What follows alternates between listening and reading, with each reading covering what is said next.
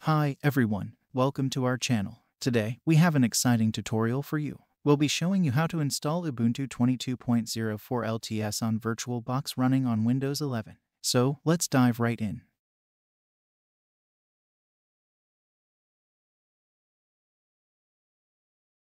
To get started, you'll need to download the Ubuntu 22.04 LTS ISO file from the official Ubuntu website.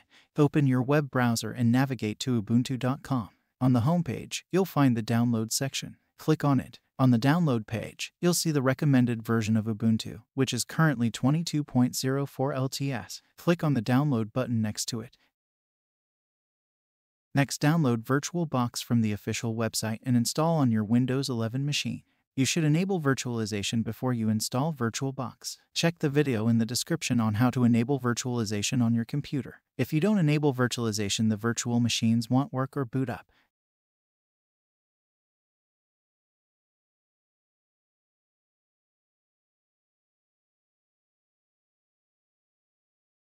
Open VirtualBox and create a new virtual machine. Click on the New button to start the process. In the New Virtual Machine wizard, you'll be prompted to give your virtual machine a name. You can choose any name you like. Also, browse to the Ubuntu 22.04 ISO image you downloaded earlier.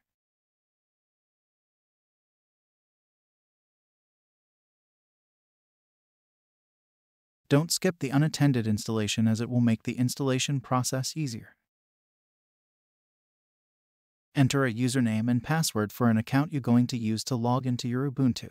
Also, enter a host name for your machine and domain. These are optional though. Make sure to tick the text box so that Guest Editions will be installed. Guest Editions is a set of additional software and drivers that can be installed inside a virtual machine running on VirtualBox. These additions provide enhanced functionality and improved integration between the host, your physical machine, and the guest, the virtual machine.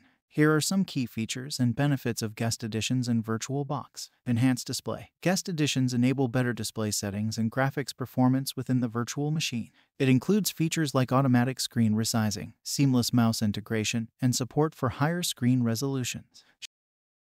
Now, let's configure the memory size. The recommended memory size for Ubuntu 22.04 LTS is 2 GB, but you can allocate more if you have sufficient resources on your host machine. Make sure the memory stays in the green line.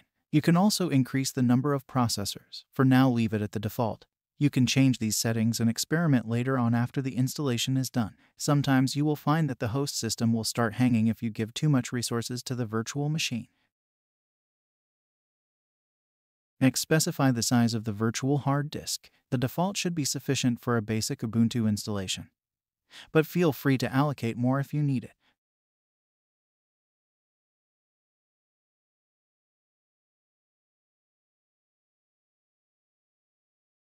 Review the summary of your virtual machine settings and click on the Finish button to create the virtual machine. Congratulations! You've successfully created a new virtual machine for Ubuntu 22.04 LTS. Now, let's proceed with installing Ubuntu. If you have a slow internet connection, turn it off, as the installation will take much longer whilst it tries to download updates from the internet. You can update the system after the installation.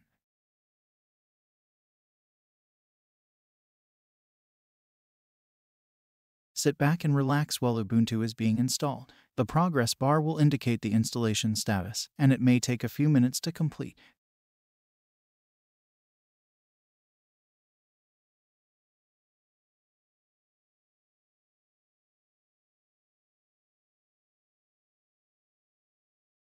You'll be greeted with the Ubuntu login screen. Enter the password you set during the installation process and press Enter to log in.